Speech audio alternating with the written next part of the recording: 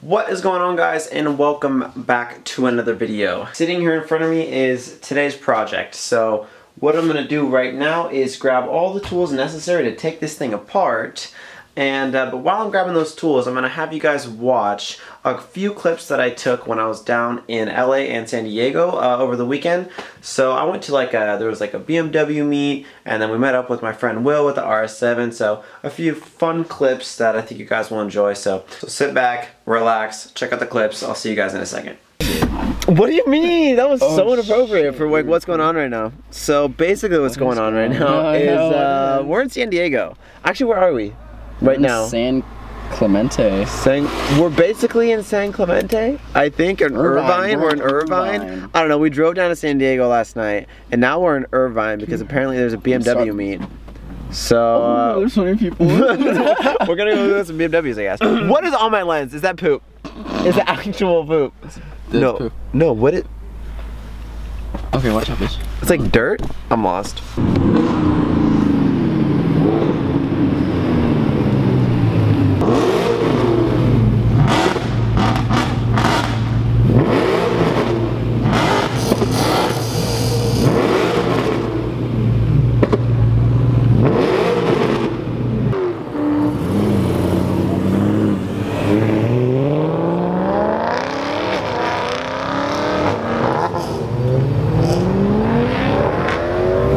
I like this color for the M4. Pretty dope. He's got a lot of aero stuff going on. Yeah. Oh, he has rear cannons. That's fucking sick. It's a really nice color. It just goes well together. With my shoes, you know. All in all, this little BMW M Fest day, it was pretty cool. It was just kind of like everyone was relaxing, chilling, taking photos. We're at like spot number 2, so there's basically just a bunch of cars floating around here. 4 of them are supercharged, and then 3 of them are just like bagged with nice wheels. Not bad. I kind of feel it in my heart for the E92 action. I still want an E92. Anyway, me and Jordan are gonna somehow get our way back to San Diego, possibly go shopping a little bit, so we're gonna take you along with. And that was basically my weekend. I got back super late last night, so I literally just slept in, and I was super dead this morning, but I'm awake, ready to go, and I'm ready to get into another project. So before I start taking this apart, what I would do, or what I would recommend to anyone getting into any project ever, is to take before pictures of like whatever you're working on look like before you take it apart. It's really, really important, and I have like probably close to like 150 pictures of the complete disassembly of the Subaru, the engine, almost like every step, just so I know where things go when I put it back together.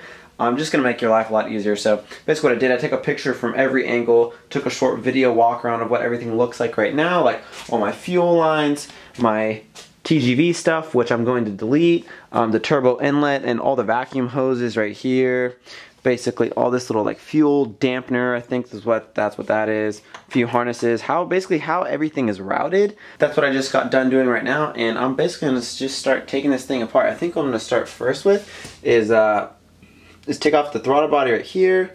Just it looks like there's a few bolts, a couple wires I got to disconnect, so I'm going to get straight into it. So I don't know if I said it yet, but basically why I'm taking this whole thing apart is because I'm getting ready to go get it powder coated, and also the turbo that I got has a 3-inch inlet, so I have to take apart this guy. There looks like there's only a few bolts that hold this thing on. This is the turbo inlet, so I have to take this thing out, and then also for the TGVs, there's the sensors here, and here. And for the turbo that I got, you have to do a TGV delete because I believe this thing is in the way. Just because the housing is so big. I'm pretty sure that's why, but either way, it's going to do a TGV delete just overall. That's less a little bit more flow, apparently, so I'm just going to do it anyway. And then as far as the color, I don't know if I said it yet, but I'm going to keep that on the low until it's done. And I did paint my block, but I think what I'm going to do is I'm going to assemble the whole thing just so it'll be like a big reveal of like what actual color I did. I think everything is just going to work really well together, but anyway, let me get straight into taking this thing apart. First things first, there's a little hex bolt that looks like it's holding this guy on. It was really hard to get off, and I'm not really sure why, but go ahead and unscrew that. Take off a few of these like vacuum hoses around here, and then it looks like it's fairly loose. take off this little like blow off valve bypass thing right here. And take off this little sensor. Yeah, fairly easy to take this thing out. So a huge reason why people do a TGV delete, one, for making room for a big turbo, I believe, and two, obviously, because what the TGV is there's like a little butterfly flap, which you could see right in here, kinda. Can you see it?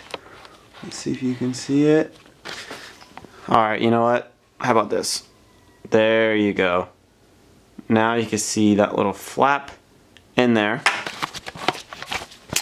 And what it does is basically it's just one more thing that restricts the air to go into like the intake ports on the heads, and it's just one thing in the way that you just want to get rid of. So that's basically what I'm doing. People make, like IAG makes like a CNC one that I might end up picking up, or a lot of people just do it by themselves. They'll end up just like cutting those things out and welding some stuff up. But I think I'm just gonna buy a set of TGVs that are already deleted from IAG, and just see like the benefits that it actually comes. So there's a lot of people that see some good benefits from doing that, so I'm gonna go ahead and do that as well. And now I'm coming to realize that taking out this inlet is a little bit harder than I thought. It's not just this one bolt. What's gonna make it easier is getting these fuel rails that go along the bottom, taking those out first. So you can see these little fuel lines that go right here, and there is like 4 bolts holding on. There's one there, there's one there, one here, one here. I'm just gonna take this entire thing out of the way just so I can get to this inlet.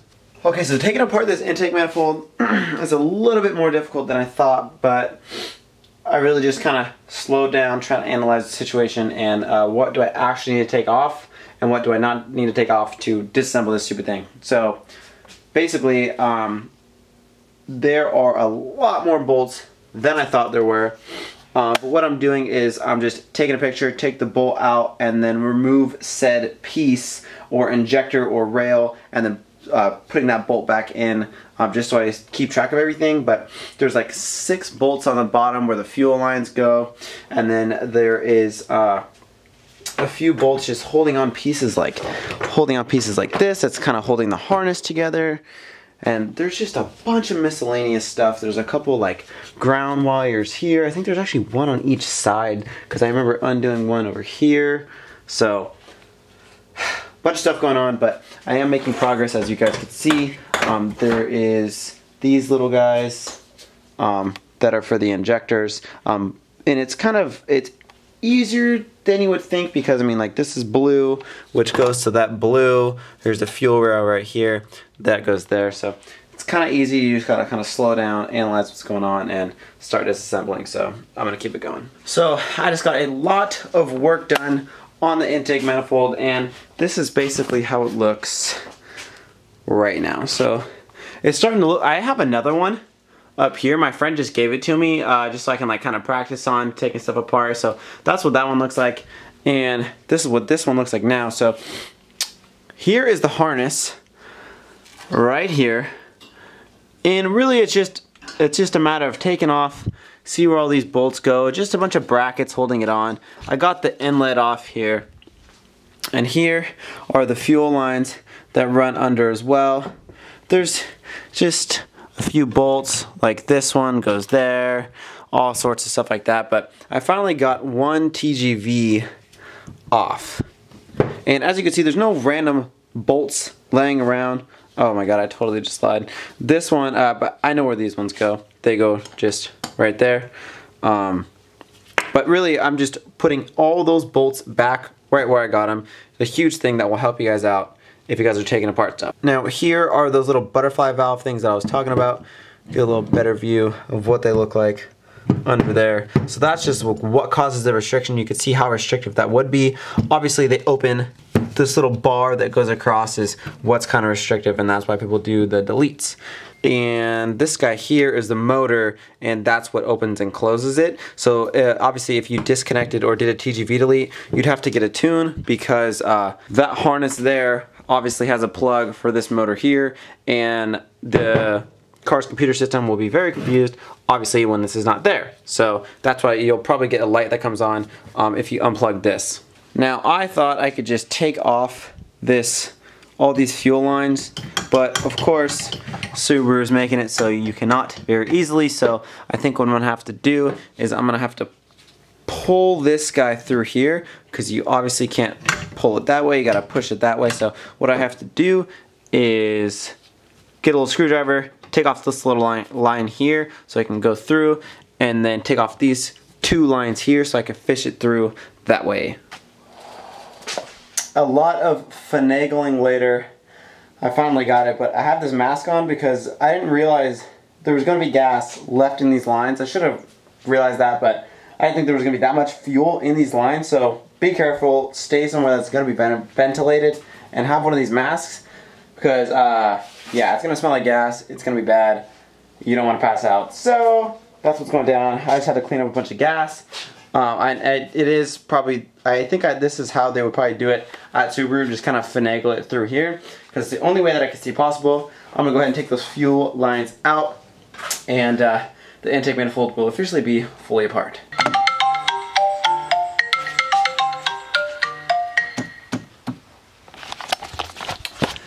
That alarm only means one thing. I set an alarm because I have to go to work, unfortunately, so this is basically as far as I've gotten. There's only like 5 bolts holding on this TGV right here, and then I basically just have to pull this fuel rail out, and I'm basically almost done with that. So this is basically where I have to stop today. Made a lot of progress. I got my injectors right here, and it seriously smells like gas in here. It is super bad. I'm trying to air out the garage right now, but I think I'm gonna check in with you guys tomorrow. I'm gonna head to work right now.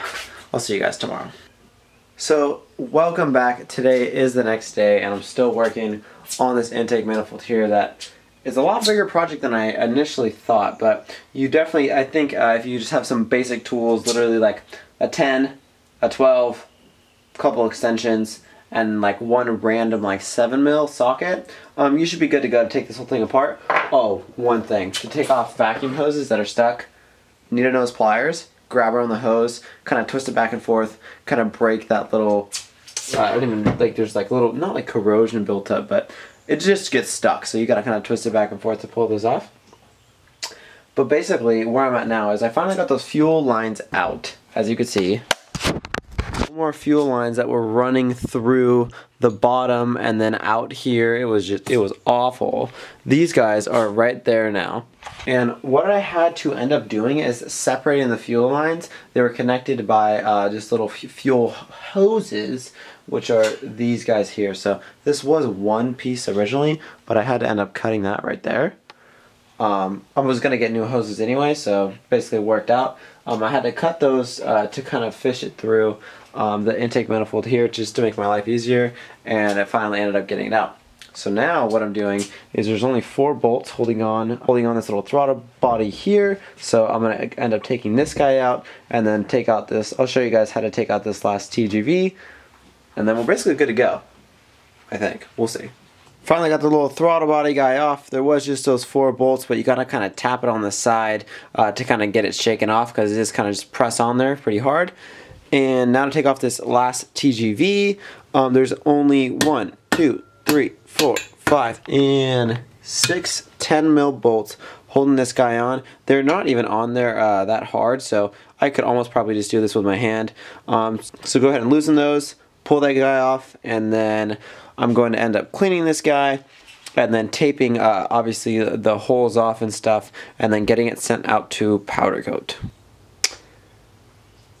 Finally all finished, all cleaned up the best that I can.